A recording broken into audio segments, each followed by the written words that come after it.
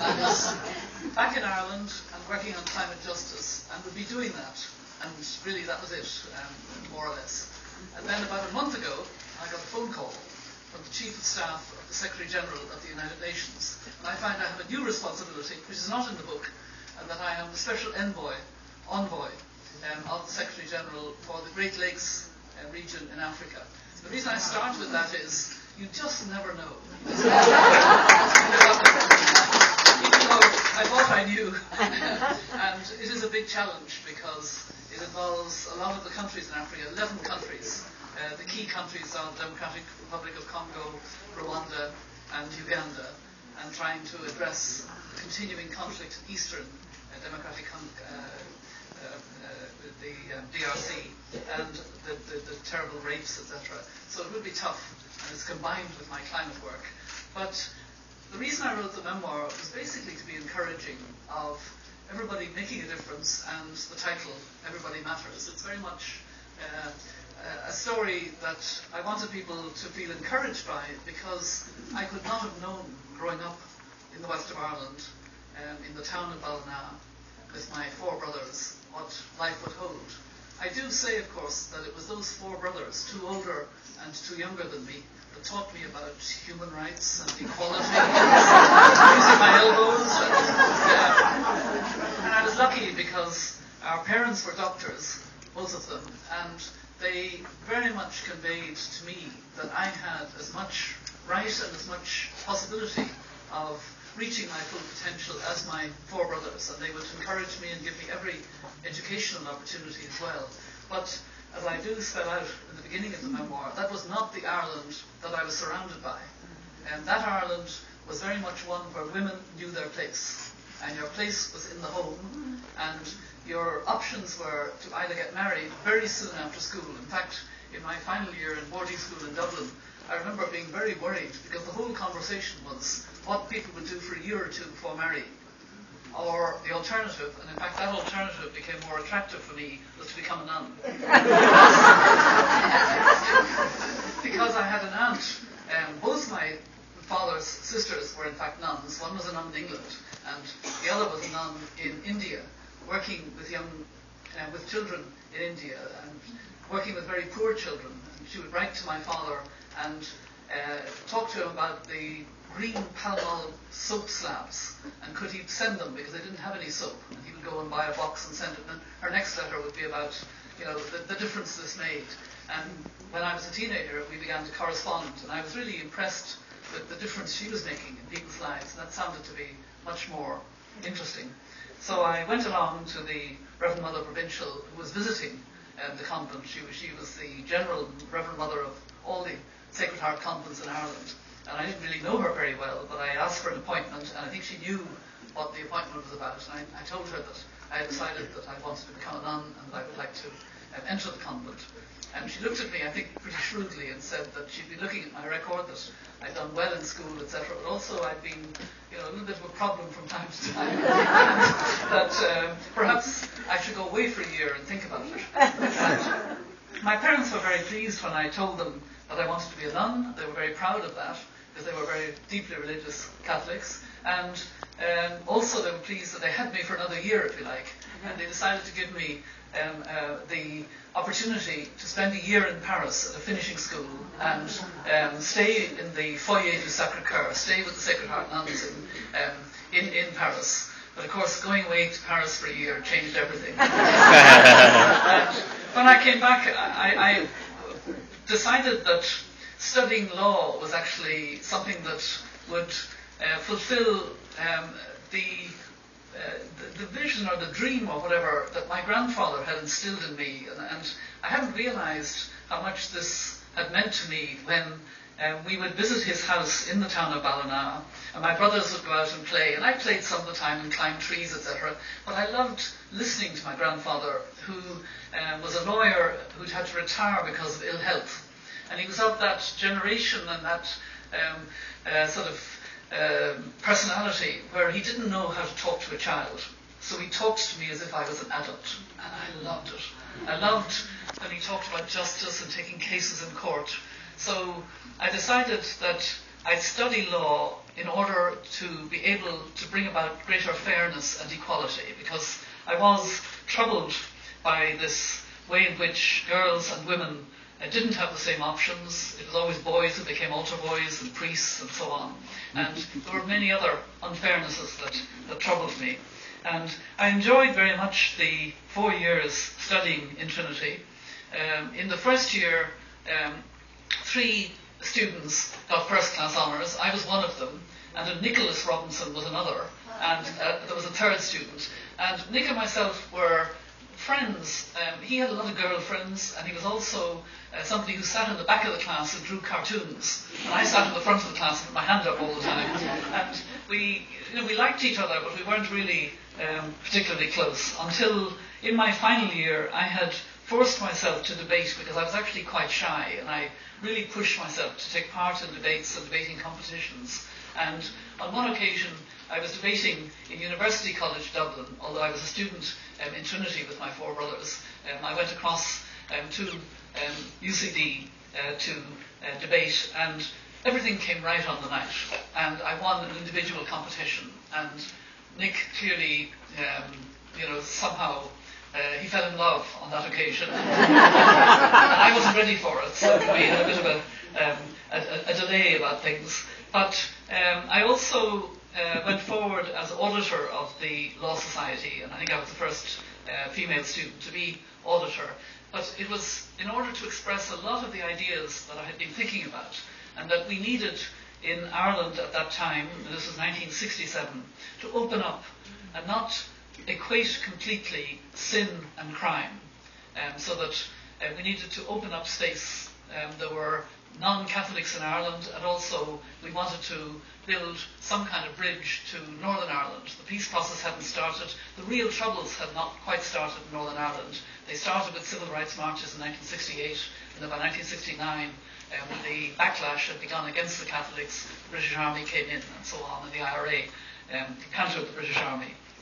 But at that time in 1967, we were aware of discrimination against Catholics in particular in housing and education, etc. And there were the beginnings of protests in universities, and the following year the civil rights marches would begin. And I decided to give the inaugural paper on law and morality in Ireland. I actually went to talk to a professor in University College Dublin who was a great constitutional expert, Professor John Morris Kelly. And when I told him that I had decided on this subject, I remember being completely deflated when he told me, no, I don't think that's a good idea, there's no real law in that. And I kind of was very put down, and then I decided, no, this is what I really want to do. And I've been following a debate between Lord Devlin, a justice in the United Kingdom, and a professor in Oxford called H.L.A. Hart, about the role of law and the role of private morality. And this is what I wanted to discuss in an Irish context. So I delivered my inaugural address in 1967, and I said that we should remove the ban on divorce in the Irish Constitution, we should legalise family planning, we should legalise conduct between consenting male adults in private, and we should remove the criminal sanction for suicide. And somehow, because it was a student gathering, I got a very warm applause from the student body, and nothing else happened. I wasn't condemned at that time. And I then was lucky enough to get a fellowship to the Harvard Law School, and I do always pay tribute to the fact that that was enormously important in my life, because not only did I go to a very good law school, but it was the year of 1967 to 68. I was the class of 1968. When I went there, the students were debating what they called an immoral war, the war in Vietnam.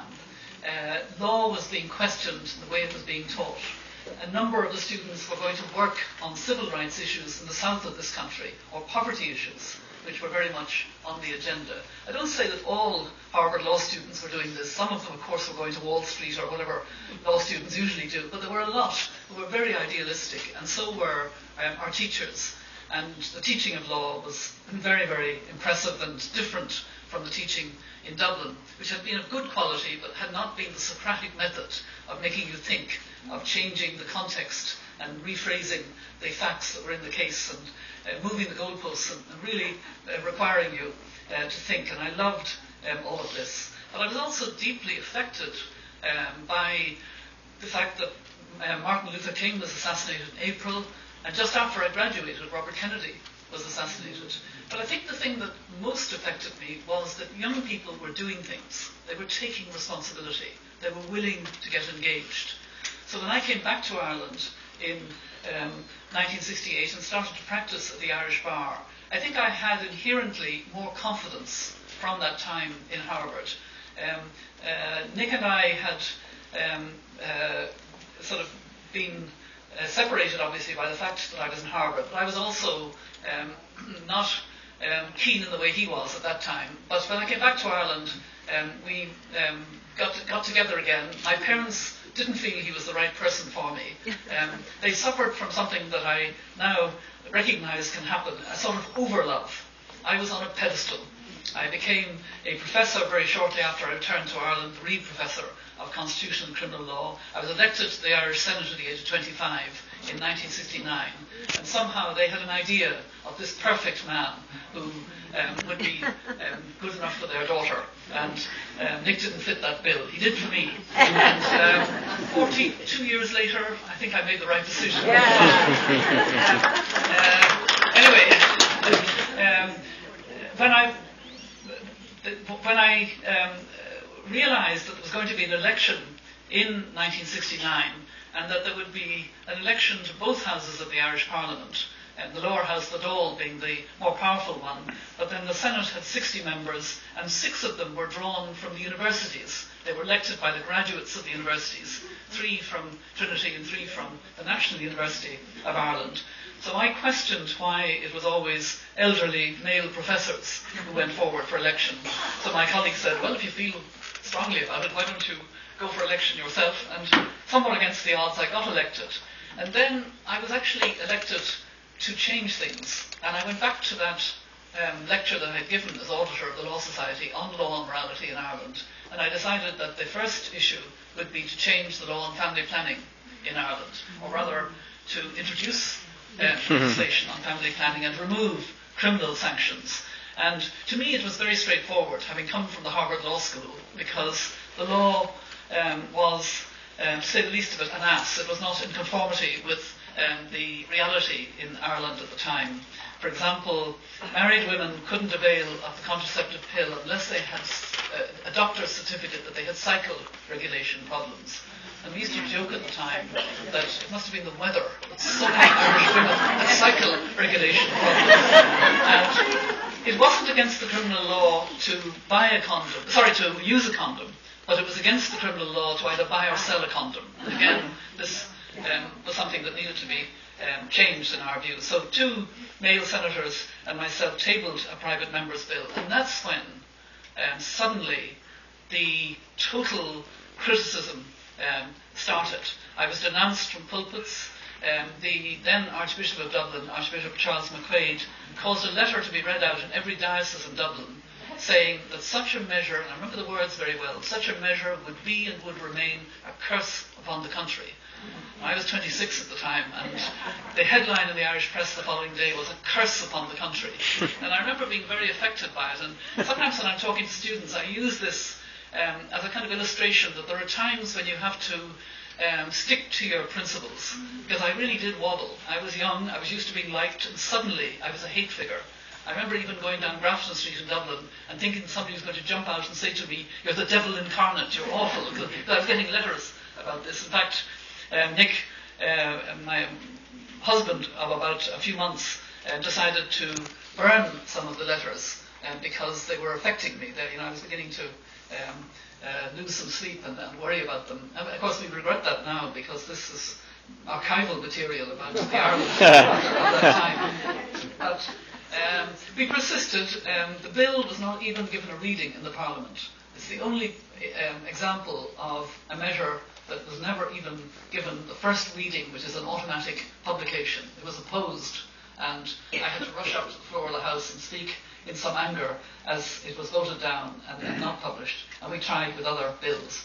At that time, I was practicing law and teaching law in Trinity, and enjoying introducing legislation in the Irish Senate on issues of education and other issues, and motions about Tibet and about other international matters to draw them to the attention of my fellow senators and the public generally. And it was a time when I really enjoyed the possibilities of interacting with all three, while happily having children, a daughter and then a son rather quickly, and then a gap of 7 years, and a surprise of another son. And Nick and I were very much enjoying that. Nick was also a lawyer and very interested in conservation of old buildings in Ireland.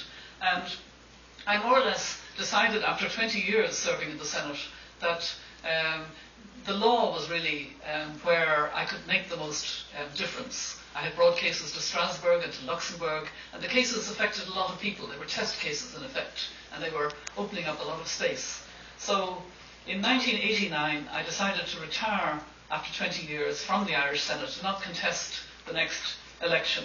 And as far as I was concerned, I knew where my life was. It was taking these cases, teaching law, and we had a Centre for European Law that my husband was also involved in, preparing the Irish public, various sectors of the Irish public, for the implications of Ireland's membership of the European Union at that time. And this was very exciting. And then, a few months later, on Valentine's Day 1990, I got a telephone call from a lawyer who had been a former Attorney General when the Labour Party, of which he was a member, was in government. And I had been for a period a member of the Labour Party, but for various reasons had gone back to being independent in the Senate before I retired. But I'd never had any serious arguments with my colleagues. And now John Rogers, this former Attorney General, asked me if I would accept the nomination of the Irish Labour Party for the Senate election, the presidential election, which would take place that year. Now, the election for president in Ireland is very different from the presidency here in the United States or in France or in many countries in Africa or Latin America, where the president is the political lead. In Ireland, the Prime Minister, the Taoiseach, with his government and cabinet, has that responsibility. And the presidency is a non-executive presidency with important functions under the Constitution, but more a head of state and first citizen, most important figure, if you like, but one above the political fray. And I had never paid much attention to the presidency because it wasn't very active at the time. There were 6 presidents who were generally men of a certain age, who were sort of honoured by either being elected or appointed without even a contested election as president, and who did it well, but not very proactively. And so I was very surprised at this conversation, because John Rogers came round to my home and put the question to me, and I said to him that I would think about it, but actually I was thinking, no way, I'm very busy, and this isn't really anything I was ever thinking about. And I rang Nick and said, guess what, I just had a very unusual conversation, and he said, it's Valentine's Day, come to lunch.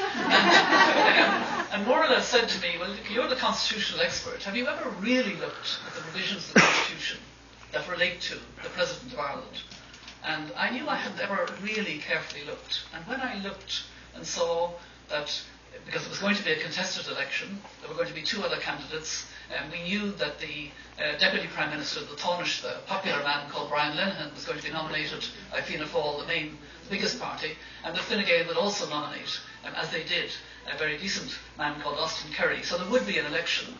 And therefore, the people of Ireland would come out to elect somebody to represent them, not in the political sense of the decisions to be taken by a government, but rather outside government in so many different ways. And the oath of president was a very interesting oath, to do your best for 7 years to serve the people of Ireland. And I realised that it would be possible to have a much more proactive role, both locally, nationally and internationally, as the directly elected non-executive president. So I accepted the nomination to run as an independent, but nominated by the Labour Party and hopefully supported, as in the end I was, by other small parties and eventually by those who broke ranks in the bigger parties and came out to elect. And it was a very exciting campaign, which I describe in detail in the book, in the sense that I learned what was happening in the length and breadth of Ireland. And at that time, what was happening was very interesting. Because of Ireland's membership of the European Union, we had the benefit of the Common Agricultural Policy, and it had helped towns and parishes and villages in Ireland to have more money, but they lacked facilities for young people, for the elderly, education facilities. And the sort of mood was, the government isn't going to provide these, we have to do it ourselves. And there was an extraordinary amount of community volunteering, community self-help. And there's an Irish word, a Gaelic word, mehel, which means linked to the other, which comes from the agricultural background. I remember as well going out on calls to patients in the rural parts of County Mayo with my father. And you would see all of the farmers in one field with the one tractor, and then the next week or the next few days they'd be in the next field. And if that farmer was sick, the work was still done, because that was the spirit of mehel, a kind of neighbourly. It's a bit like Ubuntu in African countries. And I was seeing, the word being used, a spirit of mehel clubs, mehel development, etc. And I began to talk about this, and that in itself linked me with those who were working for their community, and they saw that the presidency could be a real link outside politics with what they were doing to enhance facilities, etc. And I became more articulate. I honed my arguments. So by the time those two men were nominated, including the Deputy Prime Minister, the Taoiseach, Brian Lenihan, they too said that they wanted to have a more active presidency, but they didn't sound quite so fluent. They hadn't had as long practicing as I had. And so against the odds, and when I say against the odds, I mean it, because in Ireland, everybody knows where they are because of the Irish bookies, the bookmakers. And when I was nominated, I was posted as 100 to 1 against. And unfortunately, I never put any money on, anyway. But that turned round. And then I found myself in December 1990 as the first woman elected and the 7th President of Ireland. And I had sort of been very clear that during the campaign that I wanted to show that the President could be more active, could link more with people internally, and could do things externally. And I describe this in some detail in the book, because in my inaugural address, I felt I was making a promise to the people of Ireland that I had to keep. And so I thread through in the book how I tried to keep the promise. And one of the things that I said I would like to do was to represent Ireland internationally, and to do so in the context of human rights. Because of our history, because of our struggles, that we should be able. And I had no idea how it might be possible to do that. But in the event, it did happen. I went to Somalia in 1992. I was the first head of state to visit Somalia during the crisis, the food crisis there, because of warring warlords. And 2 years later, I went to Rwanda after the genocidal killing there in 1994. I went back in 1995 because I had been asked to represent Ireland at the 50th anniversary of the United Nations. And I knew what that event would be like. It would be a lot of flowery rhetoric by heads of state and government coming to New York. And I thought, I'll go back to Rwanda and try and bring the suffering of that country, the huge prison population, the issues that they had to cope with, to the table. So I did that and used it then in my speech on that occasion. And then I was very pleased to be invited on a third visit as President of Ireland to Rwanda in March 1997. And that was a Pan-African Women's Conference, which those widows were able to put together. And women came from all over Africa, women ministers, there was vice president, women academics, women community workers, to support their sisters, basically, in Rwanda. And I remember coming back to Ireland, and the journalists at a press conference asked, about, some of them had come, but a number of them